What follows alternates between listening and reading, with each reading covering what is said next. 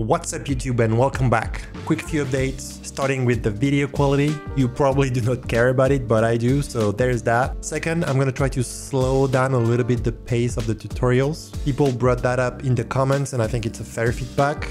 And please feel free to keep them coming. I think that's how we're gonna improve the quality of the content here on this channel. We're gonna be touching new areas. First off, I will introduce what is geometry nodes, and we will use that to model a background for our scene. Next, we will sculpt and model an organic abstract piece using Metaballs. After that, we will create a photorealistic material using texture. Then we will create a procedural mixed material. Pow pow! Let's go!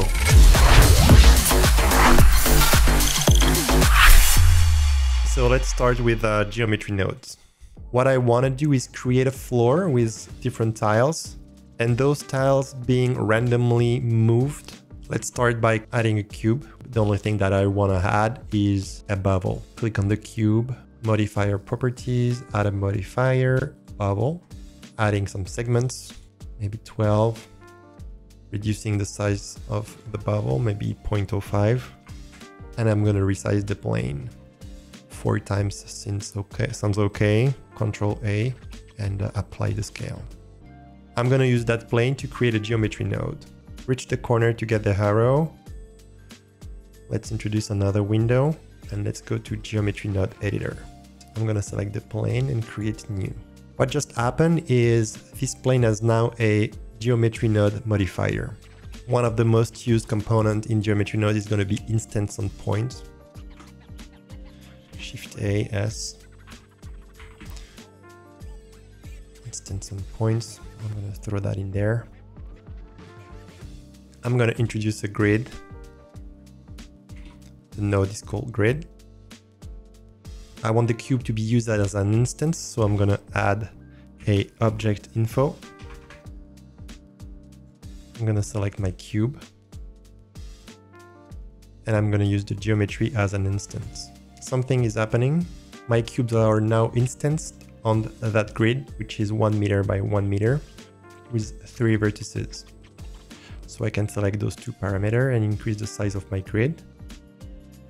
I can increase the number of vertices, which is basically gonna add more cubes. I can hide that cube for now. Next, I wanna move them on the Z-axis randomly. I'm going to use a node called set position. And I'm going to use a random value in order to drive the offset. So I'm going to plug the value to the offset. I don't want that to be a float. I want to use a vector. So now I'm going to have my X, Y, Z. I'm going to reset those two to 0. And if I drag that, you will see my cubes are now moving on the Z-axis.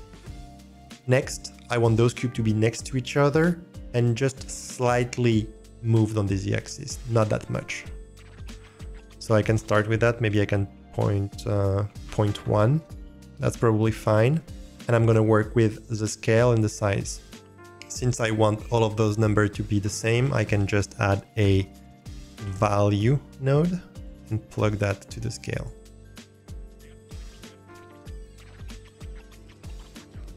I'm going to increase that to a point where all of those cubes are stitched together. Let's work on the camera angle. Toggle camera view. Going to view, camera to view. If you zoom out too much, you can see there's some clipping happening here. The way to fix that is to increase the end parameter in the view, as well as the camera clip end. I don't want the floor. Then I'm going to change the output property here to be a 1080p. And I'm going to tweak my camera again. We're going to move on to the next step and we'll get back to that. I'm not going to go too much into technical details about what metaballs really are. I think the easiest way is to show you. Shift A, metaball, and I'm going to start with a ball. While I'm there, I'm going to reframe my camera a little bit. Going out of the camera. Metaballs can be different shapes.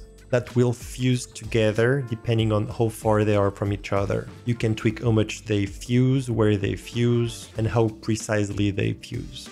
By default, if you had another metaball or if you copied a metaball, it will add to the previous shape. But like booleans, there's a way to subtract, and we will cover that in a minute.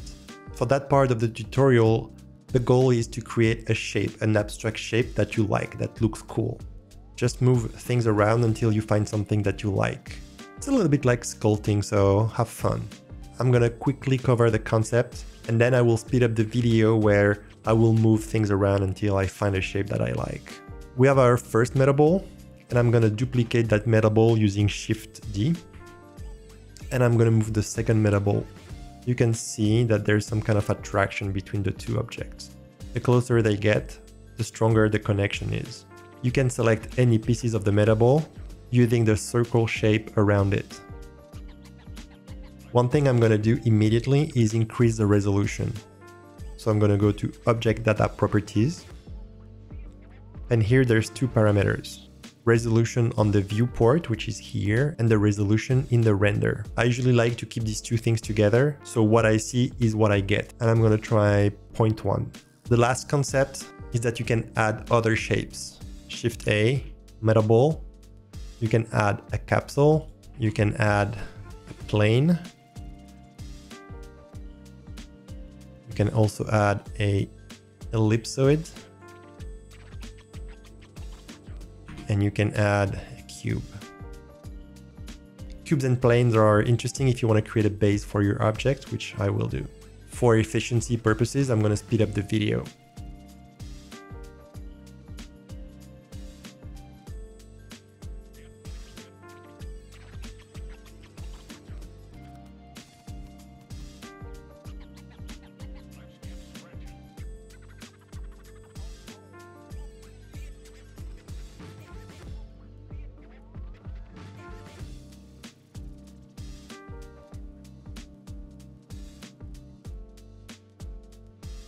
Something that Blender can perhaps improve moving forward is the mathematical operation between the metaballs.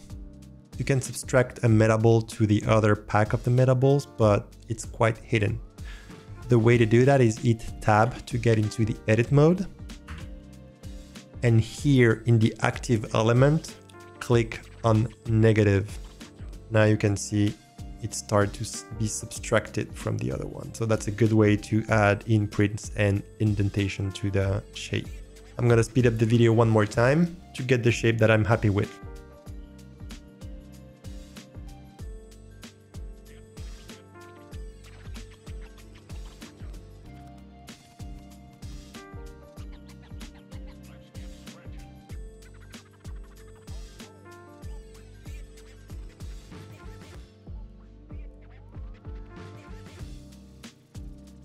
Since Metaball are so organic looking, you can quickly get into a weird territory. I usually try to not go overboard to avoid this like alien shape, but you do you. I want to tweak the floor because I think the tiles are too small and they're not covering the entirety of the frame. Let's head back to Geometry Node again, select my plane, make sure my camera to view is not enabled so I can zoom out and see a little bit more what's happening in the frame. So I'm going to increase the scale of the tile.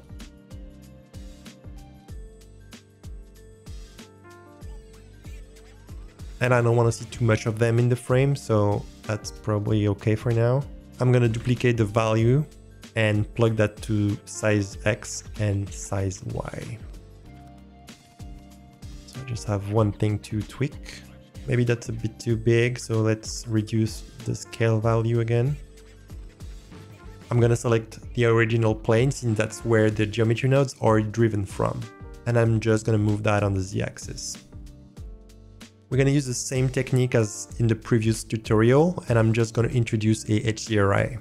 I'm going to go into my shader editor, select the world, environment texture, Ctrl T to add the mapping node.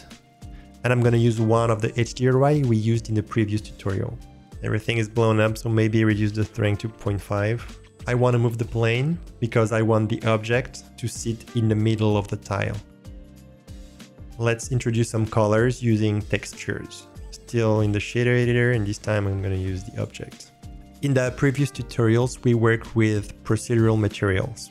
This time we're going to mix things up a little bit and we're going to use texture materials. There is an amazing website called Polyhaven. You can find different kind of assets, HDRI, textures, and 3D models. Everything is really high quality and 100% free. There's a few ways to support the website. The first one is to become a Patreon, and the second one, which is the route I went with, is by buying their plugins. It's a really good add-on and you can access every Polyhaven content directly from Blender. And we're gonna look for a texture, more specifically a concrete texture. Concrete wall 007. I'll put a link in the description. Since that's gonna be the only texture in the scene, I don't mind going 8K, plus it's gonna be a close-up. I'm gonna select Blender. You can set up the nodes yourself, but for this tutorial, we're just gonna copy that sphere, Ctrl V. So now the sphere is here, and it brings with it the material. I'm gonna select my cube, click on Material Properties, and select Concrete Wall 007. I can delete my sphere, I don't need that anymore. Let's click on the cube and add a subdivision surface modifier. I'm gonna click on Adaptive Subdivision. We can hide the cube again. The texture looks good, but I want to desaturate the color. Shift A, S, and I'm gonna add a hue saturation value node. Plug that after the base color, and I'm gonna reduce the saturation. I think we're good for the texture. I want to go back to the geometry node one more time and move the tiles on the Z-axis a little bit more. So geometry nodes, click on the plane. I can play with the value and the seed. Let's create a second material for the Metaballs. I just realized that actually the screencast keys add-on is slowing down my zooming in and out in the node view, so I'm gonna disable it for now.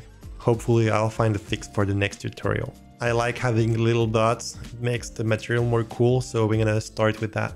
Shift A, we're gonna use a Voronoi texture, Ctrl T, Shift A, S, and we're gonna have a color ramp.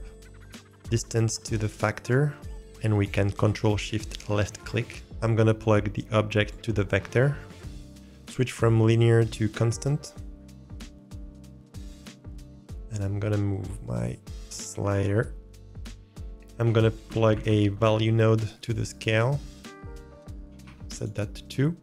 For my first material, I want the dots this time to be white and very reflective. And actually, why not metallic? I'm going to introduce a mix shader. So that's going to be the first shader. I'm going to duplicate that, do something totally different for now. And we're going to mix with our color factor. Good. Working as intended. Let's focus on the second material now. Control Shift click. We're gonna simply use a noise texture to drive the color around the shape. You remember the noise texture, so Shift A, S, noise. Control T. Let's preview the noise texture. Let's increase the scale a little bit. Let's plug a color ramp. And let's add another color ramp. The first color ramp is going to drive which colors goes where and how much. The second color ramp will actually drive the color. Let's pick 2 colors. This way I have a lot of control on how much color are displayed. So if I move that cursor around, I can introduce more or less of the pink and more or less of the blues. Let's reduce the specularity a little bit, as well as the roughness. And let's introduce some subsurface scattering, maybe just to 0.1. I'm gonna add a last node, hue saturation, that I will duplicate. The first one will drive the color, and the second one, the subsurface color. Subsurface colors needs to be gentle, so I'm gonna turn the saturation to 0.1 to start with. And I'm gonna preview this material by clicking Ctrl Shift left click. That's looking pretty cool. I would like that material to have a little bit more of complex colors. So I'm gonna use an image to pick some colors out of it and generate a gradient. Let's start by moving everything together, selecting all of the Metaballs, M on your keyboard, name your folder, For the gradient, you can find inspiration online. Simply Google a colorful gradient image, or you can use the same technique as we used in the previous tutorial, using a different color palette. I'm gonna share something that I learned recently, and it's quite the game changer. Quick shout out to Mohammed, who shared his technique with me. Go check his Instagram, he's putting out some really cool stuff out there. He also have a really nice YouTube channel.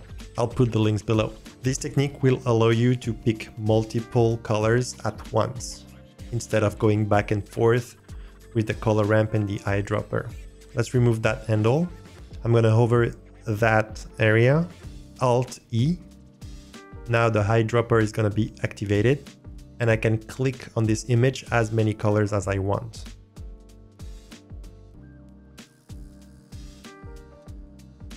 It's gonna save you a lot of time. Time to step back and take a look at the image. I really like the background, the way the tiles are shifted on the Z-axis, that's really cool. The texture looks really nice. I think I went a little bit overboard with the bevel, so I'm gonna reduce the size of the bevel. There is clearly some repetition in the texture here. I don't think there's so much I can do for that. So I will try, but if I can't, I think I will be fine with that. The final texture here, I think all of the parameters and the glossiness are really good. I just need to work on the gradient to make it more pretty. And as we went through, I can just tweak this color ramp and this color ramp to get more or less of the gradient. The last thing on my list is the camera. I want to introduce some depth of field. Since we haven't covered that in the previous tutorial, let's take a look. I'm gonna click on the camera and here, object data properties. I'm gonna click on the depth of field. I want to focus on this object. That's where some knowledge about photography is really interesting. But what will drive how much depth of field I get is the f-stop. So I'm gonna tweak that a little bit. 0.2 looks pretty good to me. I forgot about one thing, which is the resolution of the Metaballs itself. I can tell here this is not really great, so I'm gonna increase the resolution too.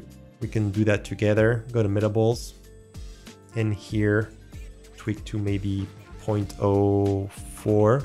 If we look at the wireframes for a second, you can tell there's a lot of polygons. Well, technically polygons, triangles, and n-gons. Just remember that the scene is quite heavy for the computer. Let's try 0.3. That's probably as far as I will go for now. Time to speed up the video and tweak all of the things I mentioned.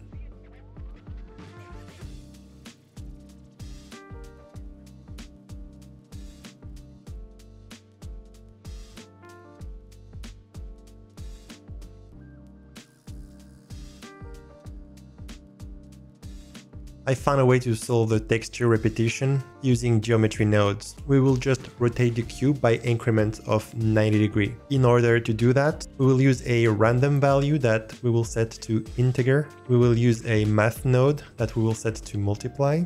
And we will use a combine x, y, z. In the maximum value of the random value, we're going to input 3. In the second input, we're going to input 1.571. You can ask me why, but my answer will be, trust me bro, it's math, it just works. Then I'm gonna plug the vector to the rotation. You can see the tiles are rotated 90 degrees. I will play with the seed until I don't see the same patterns in the image. That looks great. Looking at my final image, I can see there are some issues here because the resolution is not low enough. So I went back to Blender and changed the resolution. Thank you for following along, and I hope you learned a thing or two. Feel free to share anything with me in the comments section below. Don't forget to like and subscribe, it really does help. See you in the next one.